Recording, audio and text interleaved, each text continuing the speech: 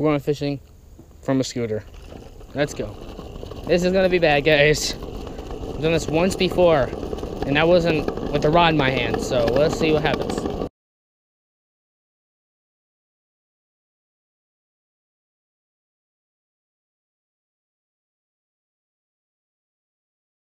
All right, let's fold this up. That's why I need to take the scooter, so I can fold it up just like that. Got a spinning rod and a few Senkos, a couple extra hooks, and some rubber bands, and that is it.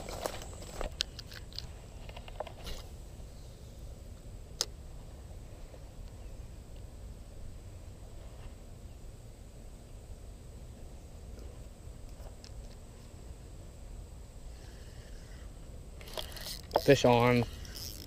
Oh yeah. As I was reeling it in, I felt something.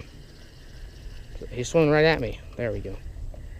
Tiny. Oh my gosh. Tiny bass. Oh my goodness. Good hook set though. Tiny thing. There he goes.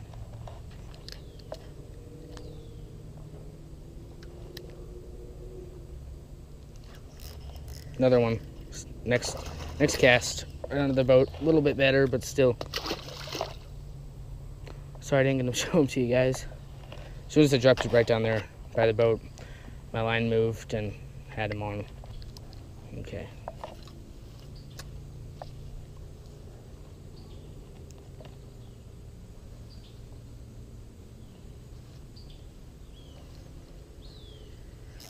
There's a fish.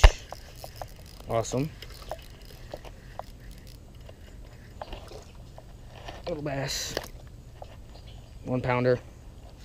Nice one. Hooked right in the side of the mouth. Right there. Nice little 1 pound bass. Pretty long, not very thick or anything like that. There he goes.